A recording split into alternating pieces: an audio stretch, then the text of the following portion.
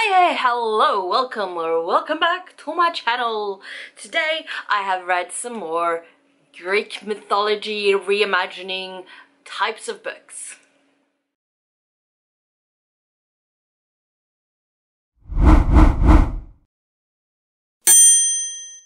So, I got 3 books, 2 authors, coincidentally. So, the first one is Atalanta. That sounded very weird. Atalanta? I don't know how to say it, like it doesn't sound weird. Atalanta. Something. It is the latest book by Jennifer Saint, unless she's happened to write and publish a book since this came out this year. I mean, it's possible. What do I know? I'm gonna put it...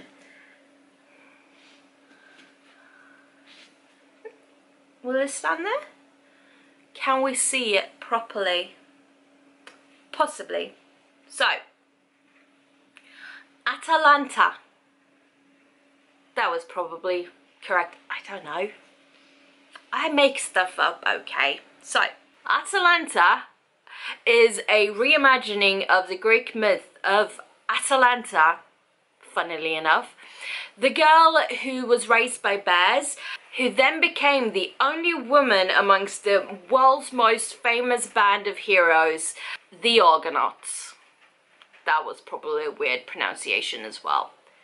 These Greek stuffs, it's hard to say, okay? So this is a myth that I've not heard a whole lot about. It's one where I've heard the name, like in passing, but that's about it.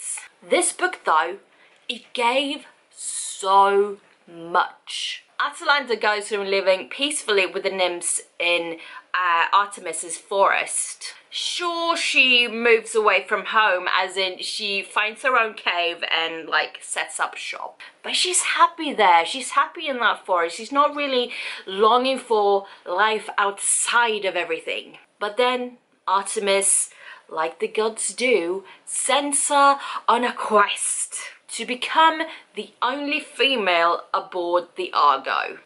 So she goes from not having been around a lot of humans, let alone having met many men, or like she's met one man as far as I know, and then she's going to a boat that's just full of dudes. It's like Artemis is setting her up to fail. So Atalanta, she changes a lot from like the first page. I mean, she's growing up, but she changes as soon as she goes away from the forest. She like sets out in the world. She changes a lot. Not just like that she learns a lot of new skills and things and whatnot, but her mood, her whole personality changes. It's very subtle though, so it's not like from one day to the next and it's like a completely different person. You can tell how she's evolving, but maybe not for the better, because she's kind of mean. So this book was so well written, like so good. It's a life told. It's highly recommended. So recommended. What am I saying? I highly rate this book. If you like Greek myths, retellings, reimaginings, this is a good one. It's also very also very easy to read, so it's perfect. As a side note, and maybe a spoiler, so if you want to skip this part, do it. But before Atalanta sets out, Artemis tells her that the seer has foretold that as soon as Atalanta gets married, she's gonna lose herself. Like, it will be her doom. And the way that whole thing ends up, it's so beautiful. It's beautiful. Let's just say that. There is one tiny little bit, like the parts leading up to the end of the book, that part felt a bit rushed.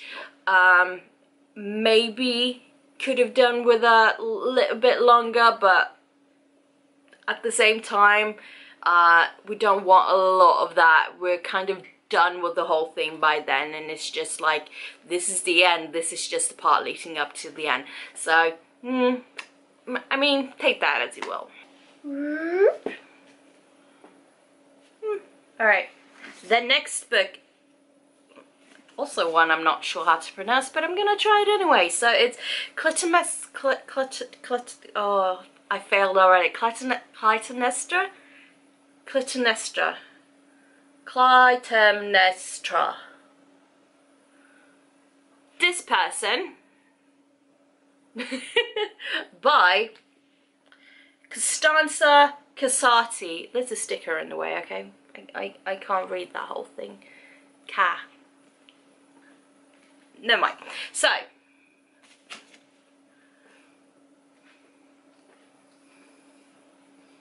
yeah, cool. So, Clytemnestra, I can't say the name.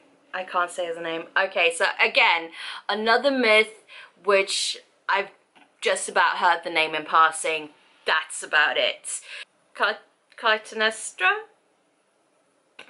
Anyway, this lady, she is a princess of Sparta, the sister of Helen, you know, Helen of Troy, yes?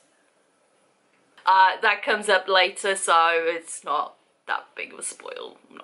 So, it is said that Clytemnestra is the most notorious villainess of the ancient world. This is her story and how she was forged into the queen she later became. So from very early on, Clytemnestra is fierce and clever, and in the beginning especially, she's complaining a lot how Helen is beautiful and she will never have that, but at least she has her brain. I mean, she's not an ugly girl, okay? Let's be honest. So, speeding along, way along, there's loads of things that happens, but that would be telling the whole story.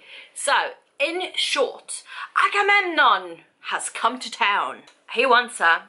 So, he plots to have her husband and baby boy murdered, to then, you know, marrying her and taking her back to Mycenae, while his brother Menelaus marries her sister Helen and stays and later becomes the king of Sparta. So, flash forward a couple of years and an envoy comes to Sparta from Troy, ruh-roh, to make peace, make friends. I don't know what they're doing, but we know what happens. Helen falls madly in love with Paris and runs away with him to Troy. And ends up starting a war. She is the cause of the whole Trojan War. Agamemnon, who has been waiting for an excuse to go to war, you know, takes this opportunity, heads on. So he sets off with his brother and a bunch of other dudes to, you know, take Helen back and you possibly kill some people along the way. War. Effectively putting Clytemnestra in charge of Mycenae. But not long after he's gone away, he sends word that he wants his wife and his daughter, Virginia?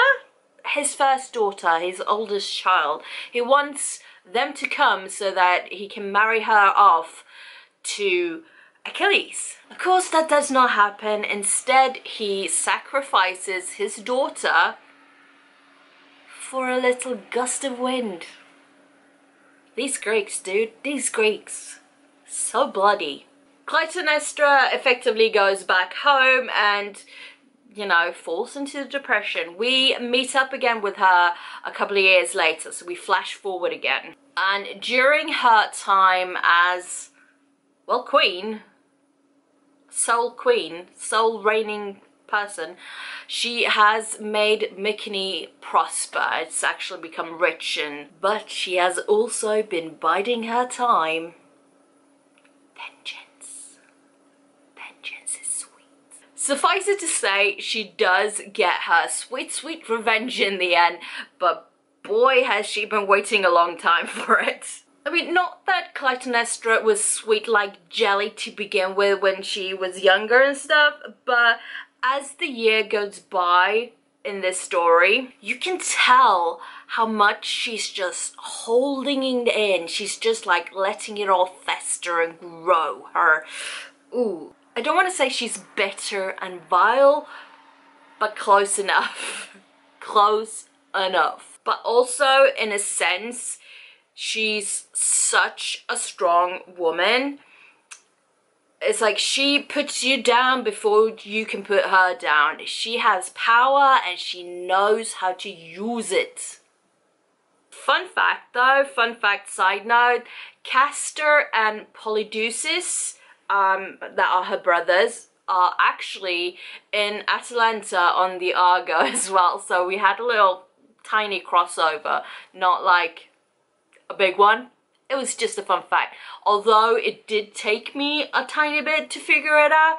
I read their names and I was like, I know these names. Where do I know these names from? Well, the book I read before that.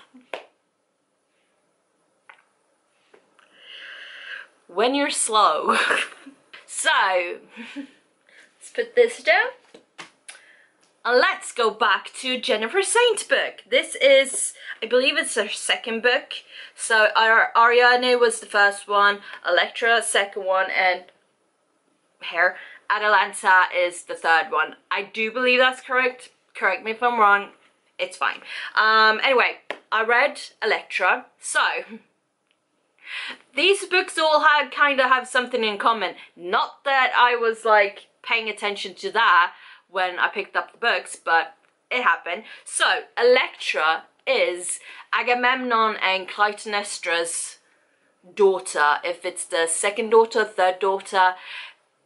It's weird because in Clytemnestra it's the third daughter, but in this one she seems to be the second daughter. So, you know. Anyway. In Elektra though, we don't just follow Elektra, we also follow Clytemnestra and Cassandra.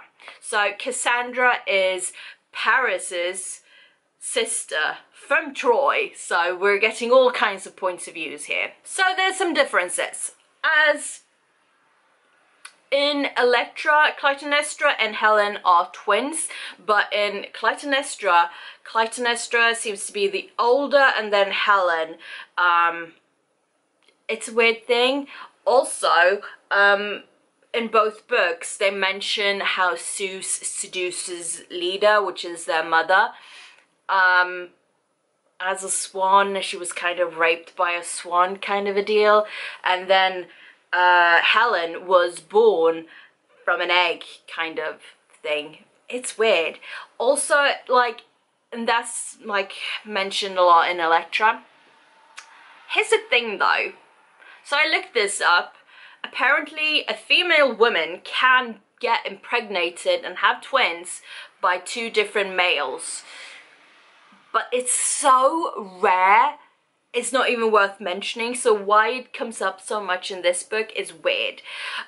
So when I first read it, I was like, she's not a cat.